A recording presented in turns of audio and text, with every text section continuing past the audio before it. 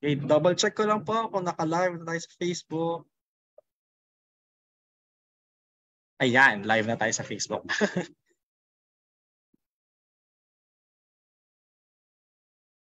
Okay, magandang hapon po sa ating lahat. Pasensya na po sa mga nag-antay tsaka pumasok sa Zoom. Nagkaroon lang po ng konting technical difficulties. Pero ito, live na tayo. Meron na po tayong 3 viewers sa Facebook Live. Antayin po natin umakyat ng konti.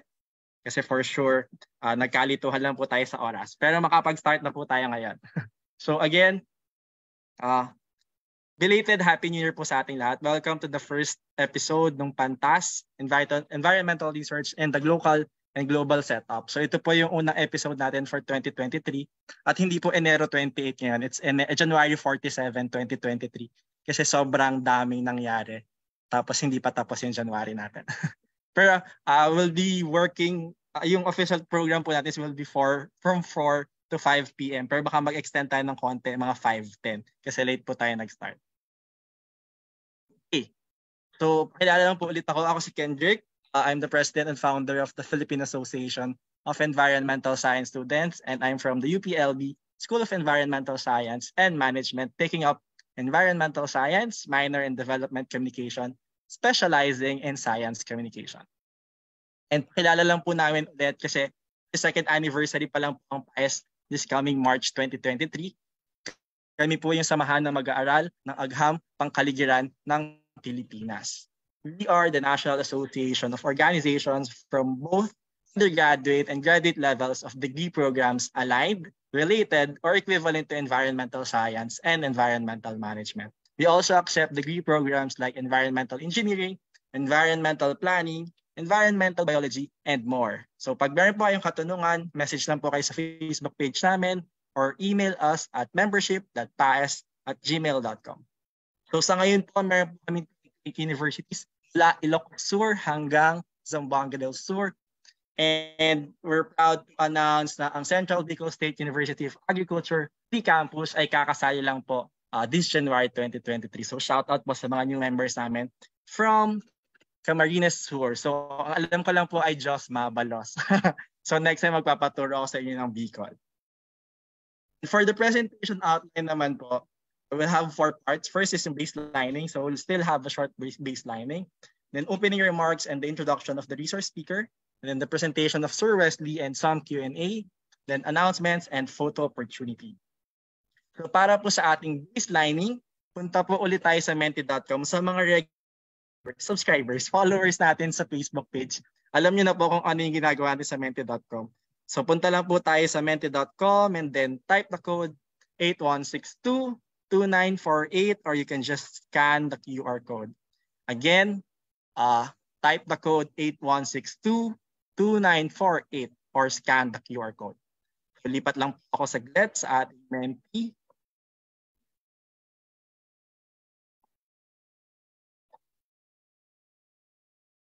Yan.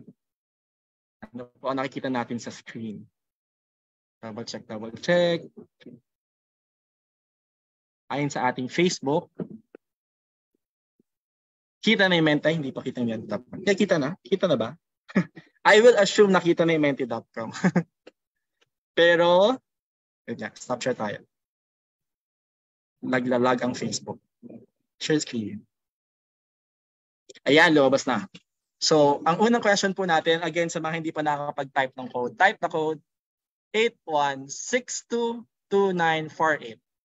So, ang unang tanong natin is, nasa ang probinsya ka ngayon? So, ako as always, it's either Laguna or Metro Manila. Sige, bigyan natin sila ng time lumipat konti sa menti.com.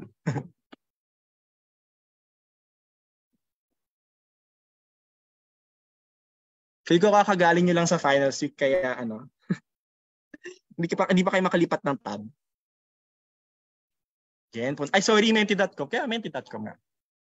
Go to menti.com and use the code 8162. Ayan, Tarlac. Dapat representative ang Tarlac kasi doon nanggaling yung resource speaker natin. Okay, other provinces. May nakita akong Pampanga kanina sa original Zoom natin. Yung mga nasa Facebook po natin, pwede po kayo mag-comment kung nasang probinsya kayo. Nababasa po namin yan.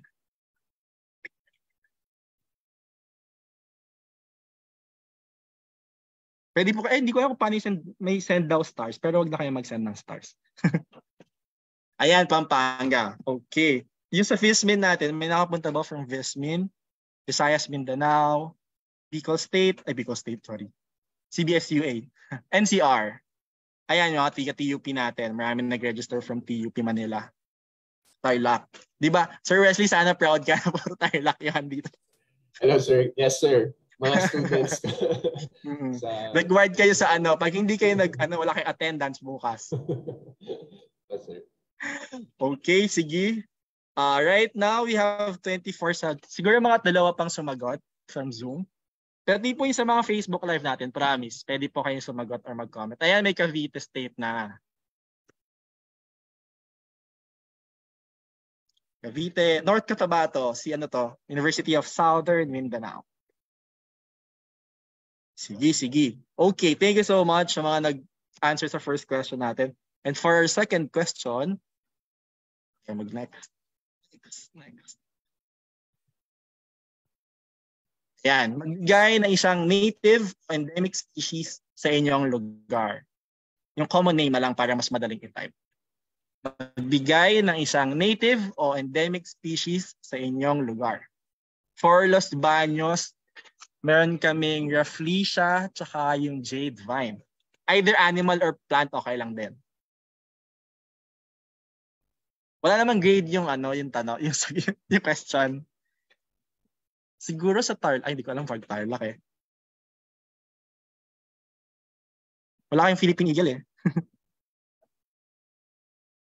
Hala, yung mga students ni Sir Wesley, kailangan pong sumagot.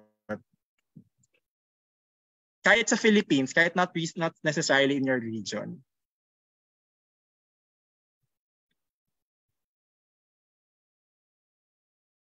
Philippine Eagle counted po yun. Sige, type nyo yung Philippine Eagle. Tsaka yung tama raw, hindi yung tilapia eh. Bangus pala yung national fish natin. Ayan, from Mindanao, Iligan. Hello po. Oy, sana NVISI po kayo. Mindanao State University, Iligan Institute of Technology.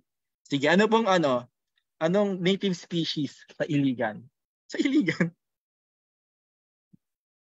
Parang Lanao ata ang di ba? Iligan. Nahihirapan po ba kayo sa menti.com? Pwede niyo po i-chat sa Zoom. Ayan. Ay, cane toad. Hindi ko siya mabasa ng mali. Nakakahiya. Cane toad. Sige. Sampagita. Kala ko po kasi scientific na yung cane toad. Lagyan na space sa gitna. Okay. Sige. Last one.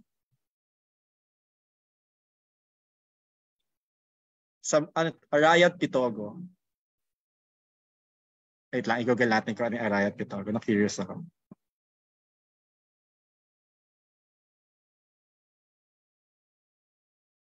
Ang Arayat Pitogo ay isang ano ba to? Bayit or sawang? Basta parang fern. Okay, fern si Arayat Pitogo. Okay, sige. Thank you so much po sa mga sumagot. At least meron tayong bagong learning ngayon. Si Arayat Pitogo ay isang palm tree. Okay, so balik tayo sa ating presentation.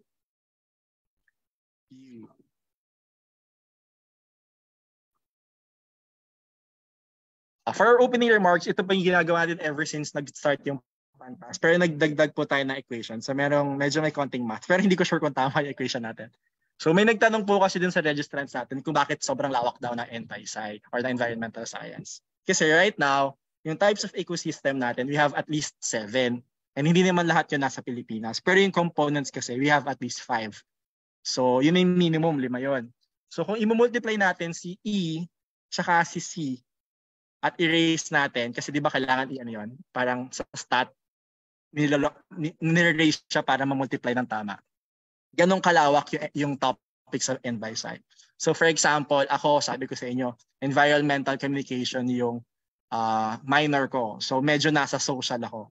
Si Sir Wesley, mamaya papakilala natin, pero more on biological yung background niya based dun sa CV. Pero let's see dun sa sa research niya. Meron ulit tayong bagong nag-comment sa Facebook. Si President Windward from Mindanao State University, Sindangan Campus. And so, As mentioned kanina, we have started as last 2022 and kung pumunta po kayo sa Facebook page ng PAES, andun po lahat ng videos natin. Pwede siyang i-watch anytime. And kaya po tayo nagka-Facebook Live kasi nga, para dun sa mga hindi makakapasok sa Zoom, pwede nyo pa rin panoorin kahit papano. So we started this January 2022 last year. So ngayon naka-isang taon na po tayo. We have 8 episodes of Pantas and then we have 1 yung Punla, which is yung career talk ng PAES. And for Sir Wesley, siya yung 9th speaker natin for Pantas. And to introduce him, Mr. Wesley S. Gagarin graduated BS Biology in Central Luzon State University, and then he took his master's in the UP, Masters of Environmental Science in the University of the Philippines, Los Baños. Sinubukan po talaga namin kumuha ng hindi graduate ng UPLB. Kaya lang nagkakataon na puro UPLB po yung gumagraduate sa atin for masters. And then he was the chairperson of the Department of Environmental Science from Tarlac State University and the faculty advisor of Tarlac State University Environmental Science Society. So Sir Wesley, you can take the floor na po. Okay, so thank you, Sir Kendrick. Ask ko lang, naririnig niyo po yung aking audio? Am I audible? Oh. Sir. Yes, sir. Sige. Okay, so thank you very much, Sir Kendrick. So let me share my presentation for this afternoon. So, okay. So nakikita niyo po yung aking presentation. Is it visible in your screens? Yes po. May logo ng TSU. Yes, sir. Ayan. So, okay. Again, good afternoon to everyone, especially to all the environmental professionals and students who are with us this afternoon. Isang makakalikasang hapon po sa ating lahat. A pleasant afternoon to everyone.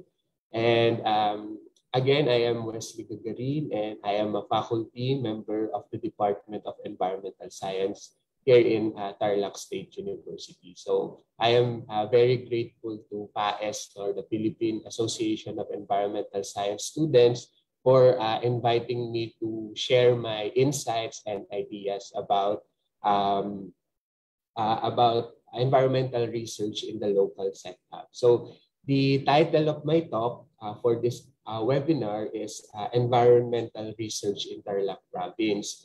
So why I want to focus on Tarlac Province because I am working here. I was a native of Tarlac, and I am also aware about the environmental issues in our province. Okay? So this is the outline of my presentation this afternoon. So for the first part of my talk, I will present a brief profile of Tarlac Province para we are in the same context. Alam natin yung pinag-uusapan natin.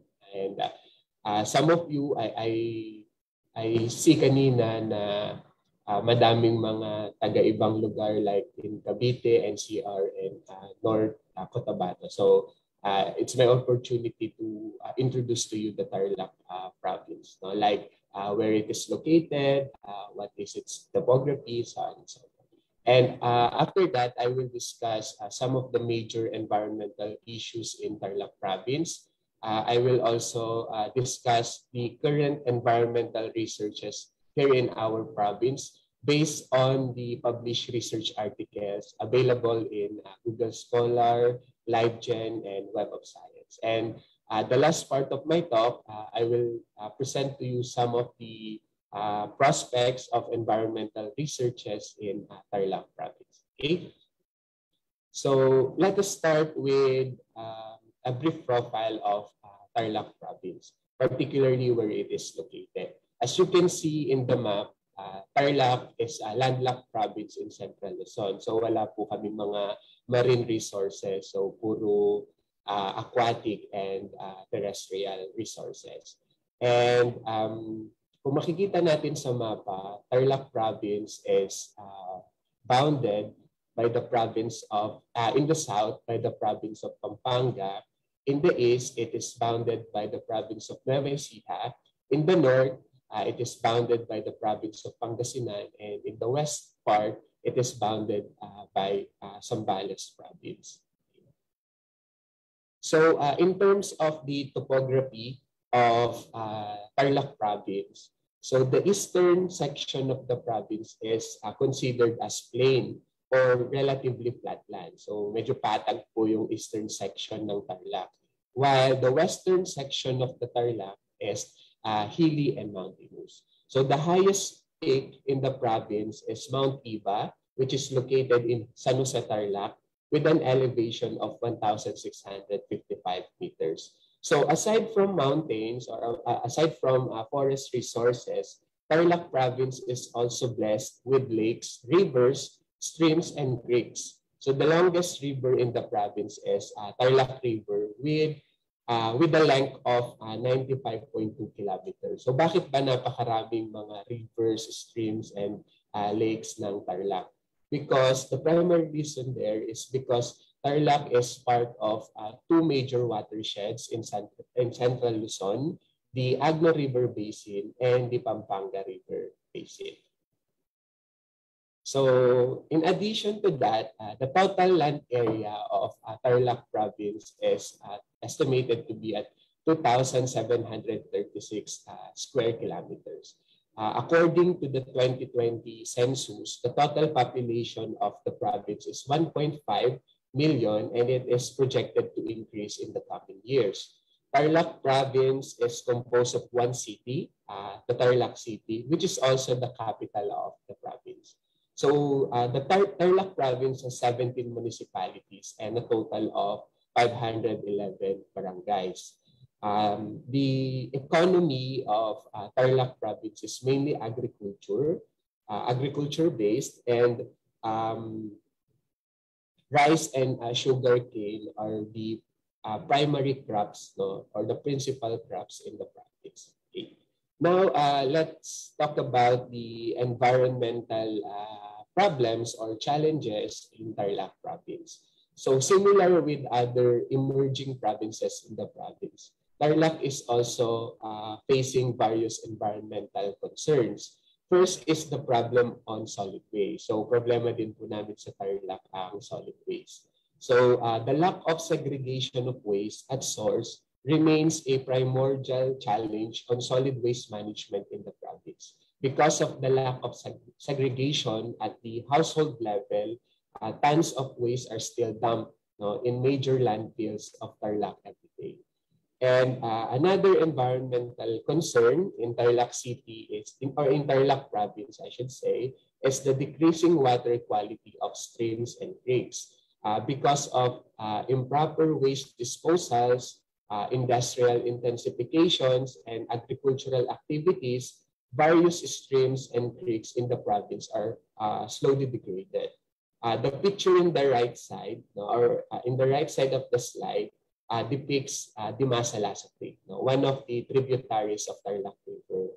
Before, Masalasa Creek has a good water quality, but because of nutrient loading and indecent waste disposals, some parts of the creek are now covered with plastic waste and aquatic macrophytes. So because of this, a lot of rehabilitation efforts are being imposed or are being implemented in the Masalasa Creek.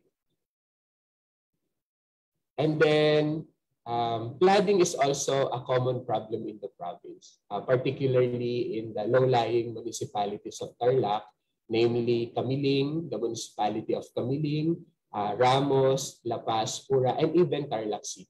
So the main source of flooding is due to overflowing of rivers and streams during prolonged rainy seasons, during southwest monsoons, and during typhoons. No? So the picture in the image in the left side depicts a flooding event in Camiling, Tarlac that happened last July 2018. So nangyari po yung pagbaha na yan because the Camiling River nag-overflow siya.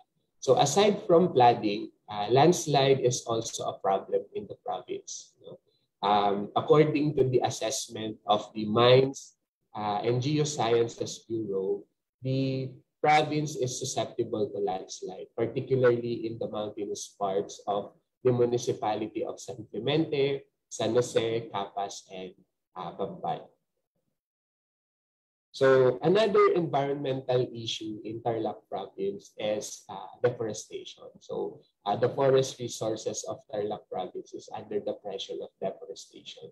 So according to the Global Forest Watch, the Tarlac province has lost more than 4.65 kilohectares of tree cover from 2001 to 2021. So imagine decreasing din yung forest resources ng Tarlac. And the main driver that was identified in the report was forest fire. So yung pagkasunog ng bundok sa parts ng Tarlac is the main driver of deforestation according to the report of Global Forest Watch. Okay? And then now let's move on to the current trends of environmental research in Tarlac province. As you can see in the figure, medyo yung environmental trend, yung current environmental research trends sa Tarlac province covers a wide array of environmental issues. So based on the review that I conducted, there are a total of 19 published environmental researches from 2012 to 2022 that centers on the environmental aspects of Tarlac. So we can see here the breakdown. We can see here the breakdown per research team. So according to the figure, 27% of the published researches are focusing on climate change mitigation and adaptation, especially on the climate resilient agricultural practices of local farmers in Tarlac. Moreover, kung titingnan natin yung figure, 26% of the published environment-related researches in the province of Tarlac are focused on water quality assessment and management, particularly on the physicochemical and bacteriological analysis of streams, creeks, irrigation sources, and drinking water. There are also published researches focusing on groundwater modeling in the municipalities of Concepcion and Santa Ignacia, Tarlac. So marami pong researches about the creeks, about the water quality of rivers, streams, and creeks dito sa Tarlac province. Furthermore, 16% of the published researches covers flood hazard assessment of various areas in the province. So may mga published researches po that talks about or that deals with the flood hazard mapping of various areas in Tarlac, particularly in Tarlac City. There are also few published researches on the area of disaster risk reduction and management, valuation of natural resources, biodiversity assessment, forest resources, and environmental education among Tarlaceño students. So based from the data, we can infer that most of the published researches are covering environmental problems that are currently experiencing by the Tarlac province, except on the area of solid waste management, landslide, and deforestation. So kulang pa po tayo ng mga researches when it comes to solid waste management, landslide mitigation, and as well as deforestation. Okay? So our department, the Department of Environmental Science of Tarlac State University, is committed to produce relevant researches that would address various environmental challenges in the province. At our department, we have a functional research agenda which guides the researches that we undertake in the department. So our research agenda can be summarized into an acronym called EARTH. So parang pang-NBISI, para pang-NBISI talaga siya. So the EARTH research agenda is composed of 5 research team or research programs.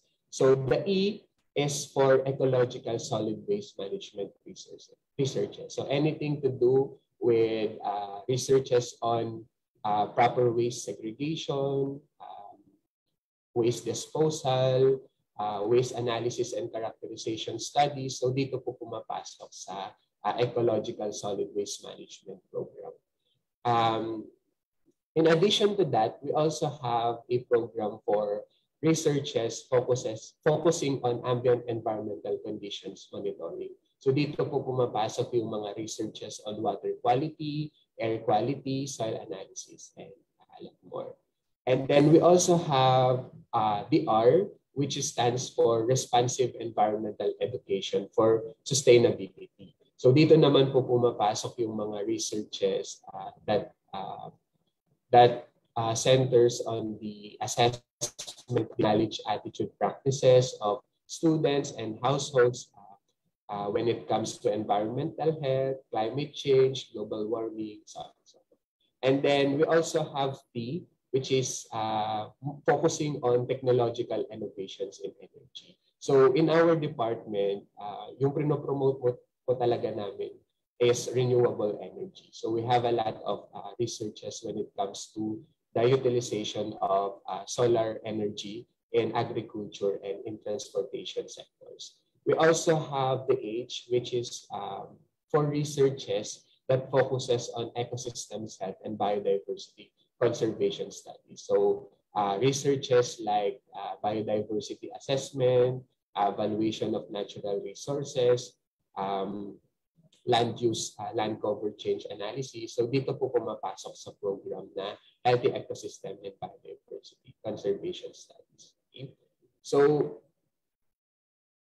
for the past 4 years, from 2019 to 2022, the Department of Environmental Science, which also includes student researches, have produced a total of 28 completed researches. So among these 28 completed researches, 11 are under the ecosystem and biodiversity conservation research. So we have researches on biodiversity assessment in the ancestral domains of indigenous people in Papas. We also have researches on the apifauna diversity and valuation studies on local wetlands in Tarlac province. So aside from researches focusing on healthy ecosystem and biodiversity conservation studies, we also have completed researches on ambient environmental conditions, in which majority are on the assessment of water quality of rivers, streams, and creeks in the province. We also have 6 researches on responsive environmental education. So mostly these are researches on the assessment of the gap of students on environmental health and the integration of environmental education to academic curriculum. And under the technological innovations in the energy sector, we have 3 completed researches focusing on the utilization of solar energy in agricultural in the agricultural sector and transportation sectors. Lastly, we have 2 completed researches that covers the solid waste management programs and challenges in the municipality of Victoria. So this is the current trends of environmental researches that we are conducting in the Department of Environmental Science in TSU. So it also covers a wide array of environmental topics such as renewable energy, biodiversity conservation, environmental education, environmental monitoring, and solid waste management. So now let me present to you some of the ongoing researches of our department. So the first one is a TSU funded research entitled An Environmental Impact Assessment of the TSU Lagoon and its potential for native freshwater fish propagation and avifaunal diversity conservation. Kasi last 2020, we have a newly constructed artificial wetland inside campus, inside the TSU Villa Lucinda Extension Campus. So we are conducting this study in order to assess the impacts of the artificial wetland to the overall environmental conditions of the university. The study also aimed to determine the potential of the artificial lagoon for native freshwater and avifaunal diversity conservation. So as of now po, majority of our research materials were already procured and we are now collecting data for our study. Okay. And then we also have a collaborative research with a university in Netherlands, the Wageningen University and Research. So the title of our research is Three Decadal Changes in the Agricultural Lands of Tarlac City. So for the information of everyone, so Tarlac, the agricultural lands of Tarlac are slowly being converted to other land uses like residential areas, commercial areas, and other type of land use. And in this study, we want to quantify the changes in the agricultural lands of Tarlac City from 1998 to 2018 using technologies such as GIS, remote sensing, and artificial neural network. So this study also aimed to determine the drivers of agricultural land conversion in Tarlac City.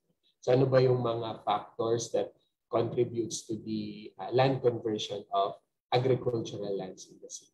And we believe that after the completion of this study, the result of the study can be utilized by the local government unit of Tarlac City towards the sustainable agricultural resource allocation, utilization, and conservation of the remaining agricultural lands of the city. Okay. And then we also have an ongoing project with the Department of Agriculture with a budget of 4.2 million. So one of our faculty members kasi has developed an innovative integrated solar power generation for irrigation purposes. So na-establish niya na yon, and this time we want to conduct a region-based technology demonstration and commercialization of the developed technology. We want to test it to various agricultural fields in Central Luzon, whether the technology is working or not. So yun yung isa sa aming mga ongoing researches in the department. We also have a study on the flood vulnerability and community adaptation strategies. And we want to apply it in the municipality of Ramos, Tarlac. So Ramos is a municipality in Tarlac that is frequently flooded. So the goal of our research is to measure the physical, environmental, social, and economic flood vulnerability indices of the different barangays of Ramos, Tarlac. We also want to assess their coping strategies, the coping strategies of households in Ramos in terms of flooding. Okay, so this research is funded by TSU with a budget of 161,850. So you can also do this in your municipalities, especially for municipalities that are highly susceptible to flooding. And then we also have an ongoing project we have a collaborative research project with the National Commission on Indigenous People, or the NCIP Tarlac. So the title of the project is Climate Change and Health Risks, Barriers, Perspective, and Adaptive Practices of Indigenous People in Tarlac. So the study aims to assess the coping strategies and practices of indigenous people against climate change and its corresponding health risks. So gusto naming malaman yung mga adaptive strategies or coping strategies as well as practices of the indigenous people when it comes to climate change and health risks. We also want to determine the factors or barriers encountered by indigenous people in complying or participating in climate change programs of our government. So our target population are IP household in Tarlac province. So province-wide yung kanyang scope. Data will be collected using focus group discussions, interviews, and direct observation. So I forgot to mention that we need this type of study, especially here in Tarlac, because Tarlac is known is a home, no, for various tribes of indigenous people, particularly yung mga hikers natin. So we want conducting this type of research will help them cope with the impacts of climate change. And then now let us proceed. Now let me present to you some of the environmental research prospects in Tarlac province. So when we say research prospects, these are the potential environmental research areas that you can conduct in Tarlac province. So yung mga students natin, yung mga participants natin, especially yung mga students natin, pwede kayong kumuha ng ideas, no, kung ano yung mga pwede nyong i-research dito sa Tarlac province as your thesis or as your case study. So, ano nga ba yung mga research prospects sa environment sa Tarlac province? So, the first is studies on ecotourism. The first research prospect is on ecotourism studies. So, Tarlac province is now gaining popularity to both local and foreign tourists for its eco-friendly tourist destination. And also, the provincial government of Tarlac wants to promote ecotourism in Tarlac province. So, isa yan sa mga priority programs ng Tarlac provincial government to promote sustainable tourism here in the province. Some of the well-known tourist sites in the province includes Sitio Baag in San Jose, Tarlac, Canding Falls in San Clemente, Tarlac, and Tambu Lake in Capas, Tarlac. However, there are few research or there are few studies that are conducted to assess the environmental and social aspects of these tourism sites. Although tumatanggap na sila ng tourists dito sa mga ecotourism sites na to, but the problem is hindi natin alam yung mga environmental and economic resources na nandun sa area or sa tourism sites na yun. And with that, researches are needed in the following areas. So the first one is on the assessment of the carrying capacity of this ecotourism site. So kailangan natin malaman yung carrying capacity ng mga tourism sites na ito nang sa ganon kahit na may tourism activities, hindi siya ganon masisira or mako-conserve and well-managed pa rin itong mga tourist sites na ito. So carrying capacity studies are very much needed in this ecotourism sites. Aside from carrying capacity studies, we also need to conduct baseline studies in terms of the flora and fauna present in these tourist sites. In addition, initial studies on water quality, air quality, and soil quality are also needed in order for us to establish the environmental conditions of this site. So we want to assess the baseline condition of these tourist sites. Nang sa ganun, kung meron mang project, meron man structures na itatayo doon, alam natin yung baseline at masasabi natin na may impact yung interventions na yun by comparing it to the baseline data that we gather on this tourism site. So baseline studies on biodiversity, water quality, air quality, and soil quality are needed in these tourist sites or ecotourism sites. Okay, and then aside from that, so sorry na forgot ko yung animation. So una nga kanina na-mention ko yung studies on the carrying capacity of ecotourism sites, baseline studies on biodiversity, water quality, air quality, and soil quality. And pwede din tayong mag-conduct ng mga valuation studies on ecotourism sites. So we can also apply environmental valuation methods to determine the recreational and non-use values of these ecotourism sites. So such assessments are necessary in order to determine the total environmental and economic value of these ecotourism sites. So valuation methods like travel cost method, contingent valuation method can be applied in these tourist sites. Okay. So another one of the research priority areas in Tarlac province is the Canaram Lake. I don't know if you are familiar with this lake, no? But for residents of Tarlac, siguro familiar sila. But with other participants from other schools or from other provinces, siguro ngayon lang nila narinig itong Canaram Lake. So Canaram Lake is 104-hectare wetland located in Victoria, Tarlac.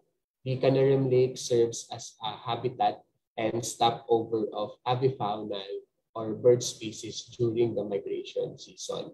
It is considered by the DENR as one of the most important wetlands in Luzon. So our department, Tarlac State University, have conducted a few studies on Canaram Lake so far, but future researches are very much needed, particularly in the following areas. So the first one is on the biodiversity assessment of the wetland, particularly with emphasis on the bird species present in the wetland. So kailangan aralin yung mga biodiversity na nasa Canaram Lake, particularly yung mga bird species na present doon.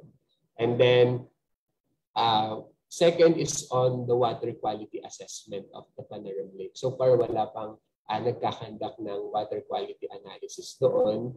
And this type of studies are necessary since the wetland or the Canaram Lake are surrounded by agricultural areas, and there are also fisheries in the vicinity of the wetland. So it's very critical for us to conduct water quality analysis in Canaram Lake. So also studies focusing on the, of course, focusing on the lake's carrying capacity should be conducted. Because right now, Canaram Lake is accepting tourists, local tourists, and there are also people who are going there, particularly for bird watching activities. And one of the goal of the LGU is to make Canaram Lake an ecotourism site, or they want to promote a sustainable tourism in Canaram Lake. So in order to do that, we need to determine the carrying capacity of the lake. So ilang tao lang ba yung kaya niyang i-cater, ilang tourists lang yung kaya niyang i-cater. So things like that. So it is very important for the lake's sustainable management. Okay, so also researches on the perceptions of local communities on the ecosystem of Canaram Lake are also needed as an input for the sustainable management of the Canaram Lake. So Canaram Lake kasi is surrounded by, if I'm not mistaken, 3 to 4 barangays. So assessing their perception on the ecosystem services of Canaram Lake will be a vital input for the management and conservation efforts in Canaram Lake. Okay, so Tarlac province is not only rich on aquatic resources, but also with forest resources. In fact, Tarlac is endowed with 120,370 hectares of forest lands. However, there are a few studies on the forest resources of Tarlac. So nakita nyo naman kanina doon sa current trends ng environmental research sa Tarlac province, kukunti lang yung nagfo-focus sa forest resources ng Tarlac province. Pero in reality, napaka-rich ng Tarlac province when it comes to forest resources. And when we conducted an extension activity in the IP community in San Jose, Tarlac, we are very surprised that the locals are mentioning about the endemic fauna that are present in their ancestral domain. Hence, we think that biodiversity assessment focusing on flora, fauna, and microbiota are very timely studies, because by doing this type of researches or studies, we can quantify and determine the floral and faunal compositions of the forest ecosystem in the province. So biodiversity assessment or biodiversity studies are needed in Tarlac province, particularly to assess the flora and fauna of the forest resources of the province. Okay, so as I mentioned a while ago, no, so the forest resources of Tarlac province is also under the pressure of deforestation. So researches regarding the patterns and drivers of deforestation in Tarlac province are also needed, no? So that reforestation projects can be strategically imposed. So dapat makita natin kung saan nagkakaroon ng deforestation so that all the rehabilitation or the restoration projects or initiatives of the government can be strategically imposed to these sites. Also, in addition to that, studies on the indigenous knowledge and practices of IPs on forest and biodiversity can also be conducted to strengthen the environmental protection and conservation programs of the province. So kung gusto nating pangalagaan yung forest resources ng province, we need to partner with indigenous peoples kasi sila yung mga nakatira doon. So assessing their roles, their knowledge and practices when it comes to forest conservation and biodiversity conservation are vital inputs in order to protect the natural resources in the province. Okay? So lastly, we can also conduct urban-related studies in Tarlac City. So Tarlac City is a fast-growing city in Central Luzon. So and in addition to that, the population of the city is also increasing because of rural to urban migration. So the rapid urbanization of the city have resulted to various environmental challenges. Researches can be conducted to cover the following areas.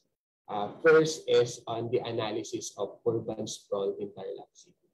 So we can do this type of research by applying GIS and remote sensing technologies. So studies like this is very important for decision makers to properly manage the remaining land resources of the city. So studies on the spatial inventory and protection of urban green spaces in Tarlac City are also needed, considering the increasing densities of establishments and the intense warming of the city during summer. So kailangan natin makita kung dumadami ba yung urban green spaces or kumukonti yung mga urban green spaces natin sa Tarlac City. Nang sa ganun, appropriate intervention can be done or can be implemented. And we can also conduct air pollution studies in Tarlac. These are very timely research in Tarlac City, since there are increasing number of industries and vehicles in the city. So conducting air pollution studies, especially in the central business districts of Tarlac City, is very important in order to promote or in order to protect the health of the public in Tarlac City. So what I have presented are just some of the potential research areas that can be conducted in Tarlac province. So napakadaming natural resources ng Tarlac, hence napakarami din pwedeng gawing mga studies about these natural resources. Students and faculty members from other state universities and colleges are highly encouraged to conduct environmental researches in Tarlac province. And our department, the Department of Environmental Science, are very much open to collaborative research kasi yun na yung uso ngayon. So no man is an island, sabi nila. So we are, here in our department, we are promoting collaborative researches with other other government agencies. So if you are interested, you can contact us through this information. So by the way, the Department of Environmental Science in TSU is located at the TSU Lucinda Extension Campus at the Barangay Maliwalo, Tarlac City. So you can contact us through this landline or email us if you are interested to conduct research here in Tarlac Province. So you can email us at causelessfaculty@gmail.com. Okay, so I think that's the end of my presentation this afternoon. I hope you gain something from this, from my talk, especially the possible research areas in our province, in Tarlac Province. Okay, so that's all po. Thank you very much, Sir Kendrick, and to all our participants. Thank you for listening po. Okay, thank you so much, Sir Wesley. So bago tayo magpunta sa Q&A, bigyan muna kita ng time para huminga and yung mga Okay, students sir. mag-isip ng question. Okay, sir. Sige. Yes, sir. Okay.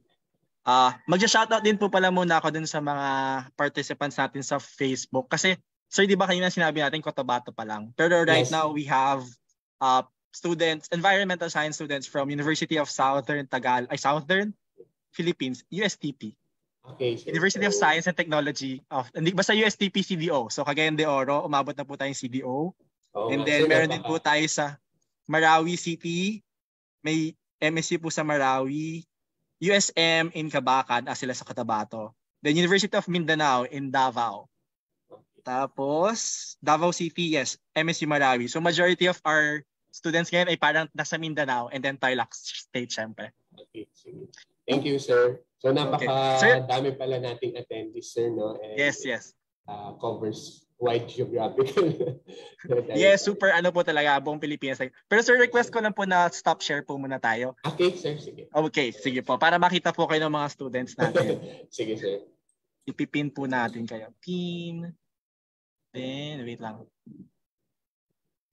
Yes, okay. Sir. Welcome guys sa Lagoon. Yes, sir. Sige. Yes, punta po talaga ako sa Lagoon kasi nakikita ko po dun sa mga students yung nagpo-post sila ng stories. Tapos parang isa kayo dun sa nakita ko na may sariling lagoon sa loob ng campus. Yes, like sir. Sobrang galing. Okay. That is tapos, originally for for climate change mitigation kasi and adaptation kasi yung Lucinda campus dito sa Tarlac, yung campus namin dito medyo bahain siya at that part. So ang ginawa catch basin. Catch basin. Nice. Tapos nagkaroon pa ng libreng parks ang students. Yes, sir. Okay. Sige, sir. For me, I have marami pa ako nasulat pero konti lang syempre yung sasabihin ko kasi maraming students ang magtatanong. So yung mga students mo sa Zoom tsaka sa Facebook Live, pwede po kayong mag-type ng question or pwede kayong mag-raise hand sa Zoom tapos tatawagin ko kayo. So yung una po is, I think super importante po yung ginawa yung 8 research teams tsaka yung 5 research agenda. Para po akong nakinig sa sa introduction to thesis writing or searching for thesis topic. Kasi na-narrow down na po natin yung yung kakayanin dun sa geographic location na meron sila. Tapos nag-highlight din po kayo per yung possible core ecotourism, meron kayong 5 bullet points na may thesis title na talaga. Depende na lang sa student kung paano nila gagawin yon. So sir, ito po yung mga Tarlac students na naging prof ni Sir Wesley. Kunin niyo siya advisor. Kunin niyo advice. Then, yes, sir. Number 3, kasi po ako social component talaga yung thesis ko. Yes, and sir. Nakita ko yung contingent valuation. Akala ko nung una, umiiwas talaga ako sa math, kaya ako nag-social component. Pero apparently, kailangan ko kasi ng contingent valuation para sa thesis ko. Kaya sana yung mga students natin, huwag nating isarado sa isang component lang yung ating gagawin. Kasi yun nga, sobrang daming possibilities. Pwede magkaroon ng biological study tsaka physical study sa isang thesis. So sana i-entertain nyo yung mga ganong thoughts. Then number 4, thank you po for highlighting si MGB, Mines and Geosciences Bureau. Kasi for me, ang kilala lang po sa sa DNR is yung EMB, tsaka BMB, Environmental Management Bureau, tsaka Biodiversity Management Bureau. Hindi pa siya ganun kakilala yung GMB sa atin, lalo na sa mga students na hindi familiar sa structure ng DNR. And then lastly, yung sharing po ng importante yung budget tsaka yung funding agency kasi hindi dapat nalilimit ang students doon sa resources na meron sila. So try nilang mag-look ng funding agency. For us, sir, no MS natin, swerte tayo kasi scholar tayo ng DOST. Tayo ng DOST. Yes. Sir. So DOST funded ang thesis natin. Oo. Yes, so sir. pwede kayo mag-try naghanap ng ibang funding agency. Pwede kayo sumulat sa government agency nyo, nakatulad dun sa DA or sa LGU. baka pwede nilang i-fund yung studies natin. So, go out of the box. Hindi naman kailangan kayo mag-fund sa thesis nyo mismo. Pwede kayong maghanap sa ibang tao. Yes, sir. That's Okay. correct.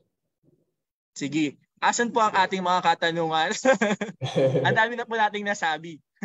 Sige, pwede po kayo magtanong. Lalo na yung mga, alam mo, yung mga taga-Tarlac State, magtanong na kayo habang andito pa sa Sir Wesley. Or kahit, kasi malapit naman siyang, malapit nyo siyang i-type, itanong anytime. Pero sayang yung chance. Sayang yung chance. Sayang yung chance, sir. Na matanong nyo sa live. O sige, para po dun sa yung mga nag-register kasi sa webinar, meron silang questions na iba. Sa unang question, sir, what type of environmental issue bothers you the most? Ano, sir? Can you repeat, sir? Anong type of environmental issue bothers you the most? Kung isa lang, sir. Okay, so in the context of Tarlac province na lang siguro. No? So I think ang isang issue pa rin, sir, na magandang tignan or I'm bothered with is the issue on solid waste management, no? Particularly in Tarlac province. Because even though may mga initiatives yung mga government at local government units, but I think the main reason why solid waste management issues are still occurring in our province because of the lack of discipline of households, particularly in the proper segregation of waste. Kasi dito sa amin, pinapatupad yung kapag hindi segregated yung basura, hindi siya kukolektahin. So para ma-solve siguro, one of the key way or strategies in order to somehow reduce the problem of solid waste management is really discipline, and it's more on the initiative to segregate our waste. No? So siguro yun. Kasi pag dumadaan ako papunta ng TSU, no? Kasi I am riding a motorcycle, sir, nakikita ko na marami pa ring basura sa daan, marami pa ring basura na nakakalat sa mga creeks, irrigations, etc. So I think if we want to address that, we need to start at our household. So we need to have the discipline, and we have to have the initiative to segregate our waste. Thank you, Sir Henry. Okay, thank you, Sir Wesley. So, tinatawagan po natin ang TSC advice. So, yes, mag-clean up drive po tayo regularly sa ating area kasi maraming basura. Pero, sir, nakakatawa lang kasi, I mean, for us, yung kala natin yung solid waste management, it's an environmental issue. Pero hindi lang siya doon nag-end. Yes. Nag-extend siya doon sa social component, napapasok doon sa letter R nyo, which is environmental education.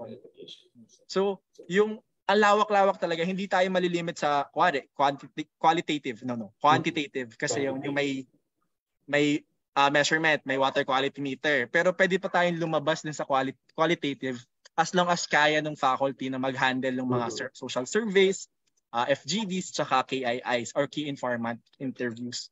Yun na yung trend ngayon sa environmental science or scientific na hindi lang purely physical, but one of the important component or element of enviro research is the social component. Kasi mostly, di ba, yung mga problems naman natin sa environment nag-arise siya because of the human sector or the human activity. So it is very important to, when we do research, environmental research, we should not forget about the social component of that problem, of that issue. Thank you, sir. Shoutout po sa SESAM. Sana po proud kayo sa amin. Kasi, I mean, for those na hindi familiar sa SESAM, yung thesis kasi namin sa SESAM, required na may social component. So, hindi kami nalilimit sa physical, sa economic. Laging may social, laging may +1. So sa bumaba na yun sa mga universities natin across the Philippines na nagtuturo rin ng EnviSite. Kasi, tama yung sinabi mo, sir, lahat naman ng anthropocentric naman talaga lahat ng natin ng environmental issues natin. So ayun, sige po. Ang second question po, meron pong nagtanong sa Facebook group, Facebook Live. Ano daw po yung focus ng air quality studies in Tarlac State? Meron kaming may mga studies on air quality dito sa Tarlac, pero medyo matagal na siyang nakandak, like 2010 or sa period ng 2008, 2009 or 2010. Ang focus nila is more on the key air pollutants like the SOx, yung sulfur oxide, dioxide, nitrogen oxide, so on so. So ganun, SOx and NOx yung main focus ng studies on air pollution here in Tarlac province, particularly in cities, in Tarlac City. So, however, kailangan na siguro ng mas recent na study on air pollution kasi nga dumadami na rin yung mga industries, dumadami na din yung mga sasakyan dito sa Tarlac City. So, I think it's a right time for students or for faculty to conduct recent air pollution studies here in Tarlac City. Okay, thank you, sir. So yung sa nagtanong po ng air quality, yung saktong-sakto, yung first episode ng Pantas is air quality yung thesis niya. So balikan niyo yung episode 1, si Dr. Lily. I'm not sure kung nag-abot kayo sa Sesam, sir, pero yes, sir. si Dr. Lily Abahero ay nag-focus sa air quality. Wow! So yun, may air quality study si Doc Lily. O kung gusto mag-partner ni TSU sa Sesam, collaborative is key. Yes, sir. Okay. Pero sir, familiar ka po ba kung merong air quality monitoring si DNR? Ang alam ko lang, Sir Kendrick, is water quality monitoring. We have here PENRO, the Provincial Environment and Natural Resources Office. So they conduct periodic water quality monitoring on major rivers, streams, and creeks here in Tarlac province. But I'm not familiar with the air quality monitoring kinakandak. Tsaka medyo mahal kasi, sir, di ba yung Kaya siguro hirap yung air quality studies natin sa Pilipinas. So doon po tayo sa may gamit sa laboratory natin. Okay. Yes, sir, isa pa pong question is how to ensure, siguro last two question na po kasi time check it's 5:15. Although late tayo nag-start, baka gabihin si sir sa school. Mas okay lang kayo. No problem. Yung isa po is yung di ba na state po natin yung mga researches na trending ngayon, pero trending ginawang viral. Pero how can we ensure daw po na it will be understood by the public? Okay, siguro yung mga researches pwede natin i-conduct. Maybe isang problem siguro na nakikita natin is dahil hindi aware din yung mga tao about the environmental issues na nangyayari. Like, for example, meron palang deforestation sa Tarlac kasi ang alam lang nila is majority flatlands yung Tarlac. So, walang forest. So, a good way siguro to inform the public is through yung mga awareness seminars or yung mga IEC materials about the current environmental issues here in Tarlac will be a good strategy or startup in order to boost siguro yung awareness ng mga tao na kailangan ng ganitong mga studies because there is a problem.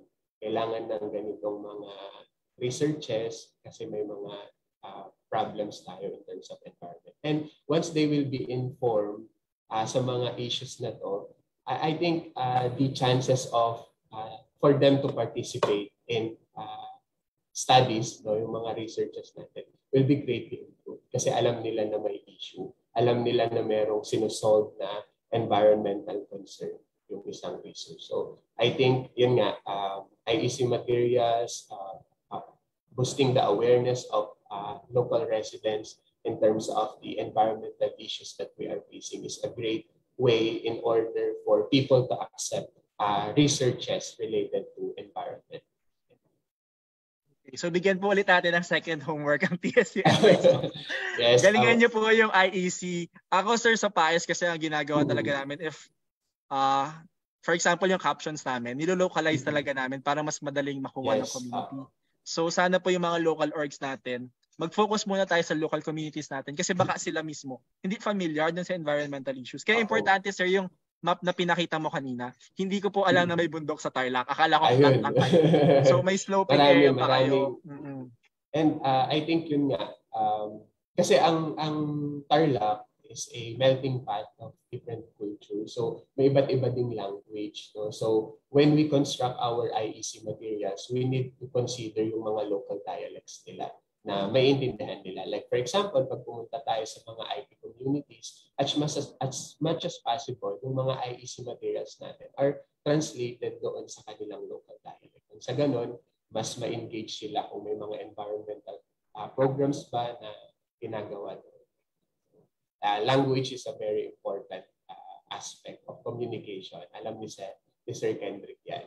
Yes, bilang DevCom. Pero sir, Yes, sorry, sir. just to parang clarify, si Lucinda, saan siya mas malapit? East, west, north, south?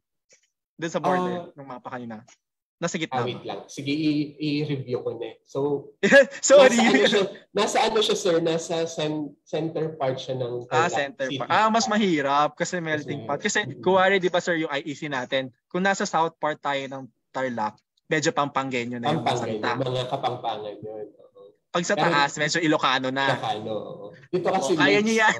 Maraming nagsasalita ng Kapampangan, marami din nagsasalita ng Ilocano. So importante pa geographical. Pag gumawa tayo ng IEC materials, dalawang language, translated in Kapampangan and translated also in Ilocano. Yes, very important ng language to consider. Sir, ulit, sorry, time check, it's 5:20. Yes, last 3 questions, kung okay lang po. Yes, sir. No problem. Pero medyo technical po yung isang question. Okay lang. Sige, sir. Sana maalala ko pa. Medyo pasok sa'yo to, sir, kasi bayo ang undergrad mo. What are the methods po in conducting biodiversity assessment and how is this area in research relevant today? Kahit isa lang, sir, kasi maraming biodiversity assessment. Usually, di ba, pag nagkakandak tayo ng mga biodiversity assessment, we use transect line methods or yung mga quadrant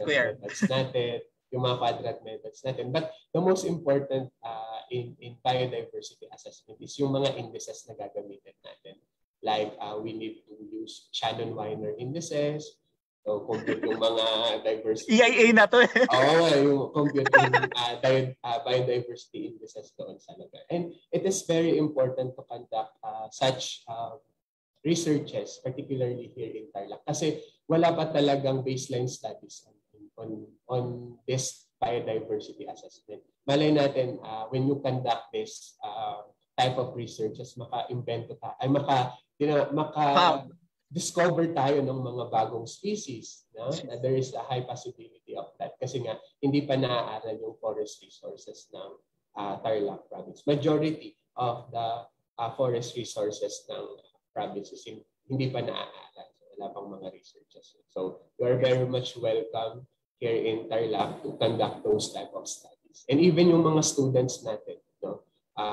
Maybe some of you can venture on this type of researches. And sa ganun, malaman talaga natin yung lagay or yung composition ng forest resources natin.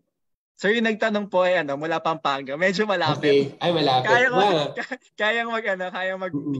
Pero to add dun sa sagot ni Sir Wesley, ito yung isa sa nakita ko nung nag-advisor ako. Yung biodiversity kasi ng Pilipinas, sobrang laki talaga. Sobrang lawak. Either fauna or flora. Marine, forest, freshwater. Sobrang lawak. Kaya yung chance na makapag-discover ka ng species na pwede mong ipangalan kahit kanino, kahit sa'yo, ang laki talaga. Kasi sa UPLB, sir, di ba, medyo maraming researchers na nakaka-discover ng bagong species. Merong crab, merong spiders, merong orchids. So, frog, yun. Parang super dami sa biodiversity. So baka meron dun sa mga city, yung sa mga cave na pinakita ni Sir Wesley kanina, baka makakuha kayo ng freshwater crab sa loob. So i-try nyo. Ang isang important pa nun, sir, is malay natin yung species nila na yun is vulnerable na or malapit na ma-extinct. Hindi naman siya na-study. So nawala siya na hindi natin alam na meron palang ganun nag-exist na species. So yung mga biodiversity assessment studies are very vital, no, in order to protect and conserve our forests. Tapos yung mga water quality natin ngayon, lumipat na pala sa biodiversity. Hindi mag-stay kayo sa gusto nyo. Pero importante kasi lahat ng studies kasi it would make yung holistic approach niya sa isang environmental issue. Pero sir, yung last question natin for tonight, for this afternoon. Sige, sir. I'm not sure kung paano po ito sasagutin, pero are there studies that focus in background radiation in the area? And again, sir, parang ngayon ko lang narinig yun, sir. Ngayon ko lang narinig. Are there studies that focus in background radiation in the area? Google ko muna yung background radiation. Parang pumapasok sa akin sa isip ko dyan yung mga mga towers, Toxic ganun, kung may chemicals. radiation. I'm not familiar with that area, sir. Parang heavy metal, sir. Heavy metals. So, meron namang mga studies about heavy metals dito sa Tarlac province, but they are mostly applied in the water system or water resources. Like ngayon, meron kaming mga students na inaaral yung presence ng cadmium, mercury, and lead sa fish na makikita sa masalasang way. So, parang siguro yung example ng research na pwedeng pumasok doon if you are talking with heavy metals. So, may mga researches. Pero sir, i-ano lang natin kasi sabi ni Google, nung una akala ko heavy metals. It's more on cosmic radiation, terrestrial radiation, inhalation, tsaka ingestion. So hanap tayo ng ibang research speaker for this one. Wala pa naman dito. Wala pa tayo sa radiation level. Sir. So hopefully soon, no? Nagkagamit. Meron po dito average annual effective dose of natural resources. Sige, i-research namin yung background radiation para sa inyo. Pero just to go with the program, thank you so much sir for answering yung questions ng mga students natin tsaka ng mga participants sa ating Facebook. So balik lang po tayo sa slide saglit. So that is po yung talastasan natin, which is basically is yung Q&A. And then for the certificate of appreciation, this is given to Sir Wesley S. Gagarin, MSc, in recognition for his valuable contribution as resource speaker in Pantas, environmental research in the local and global setup. Given this 28th day of January 2023 at the School of Environmental Science and Management, University of the Philippines, Los Baños, Laguna, Philippines. Signed by Kendrick Nico L. Faranilo, President and Founder of PAES. Thank you. Thank you, Sir Kendrick, for inviting me. Sana hindi ito yung huli. Thank you, sir. Ay, sir, wag kang magaganyan. Invite talaga kita. So, yun. Maraming salamat, Sir Wesley. So, para lang po sa ating announcements to student organizations, may nakita ko dito si USTP saka University of Mindanao. Mag-member na po kayo sa PAES. You can email us at membership.paes@gmail.com or message us sa PAES National Facebook page. And the next session of Pantas is hindi siya Central Luzon eh. Parang Region 1. Hindi ko alam yung geography. Region 1 ata yung... Yes, Pangasinan. Pangasinan yung next resource speaker natin, Region 1. That will be on February 25, 2023 from 4 to 5 p.m. So sana po umattend po ulit kayo sa ating second session. Pero episode 10 na siya in reality. And to emphasize lang po kung gaano kalawak yung opportunity for PAES and environmental science students. Hindi po tayo nag-iisa, hindi lang po Lucinda Campus ng TSU ang may NVISI. Marami pong NVISI across the Philippines. And yun po ang goal ng PAES, which is to mainstream our degree program as of important. Priority nga siya ng DOST. So malaking bagay po, lalo na yung mga tiga-Tarlac. Hanggang andyan si Sir Wesley, mag-enroll na kayo ng NVISI. Yes, sir. Open naman ang TSU. Yes, admission. As of second semester, next June na ulit ang pasukan. Ang pasukan, sir, niyan, August na ulit. Dito sa TSU. August na ulit.